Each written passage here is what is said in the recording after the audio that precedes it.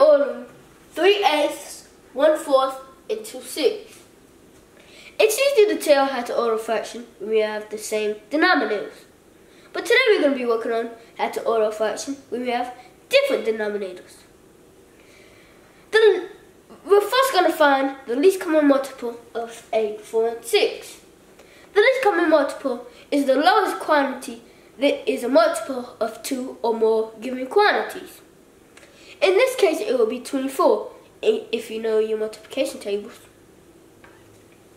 We're going to write to 24 as all three denominators.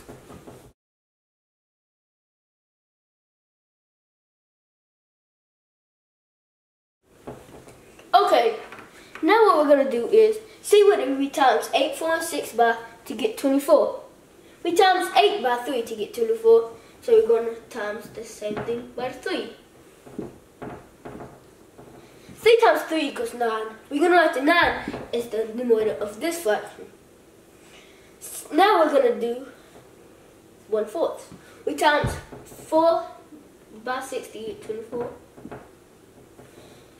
1 times 6 equals 6. We're going to write 6 as the numerator of this fraction. Now we times 6 by 4, of course.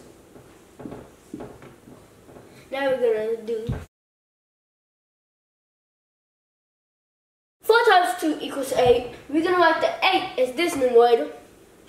Now what we're going to do is order the fractions.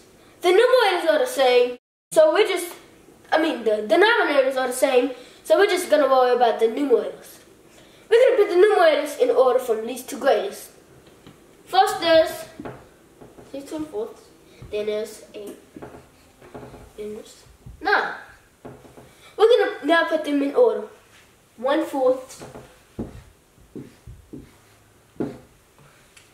and second is 2/6, and that third is 3/8.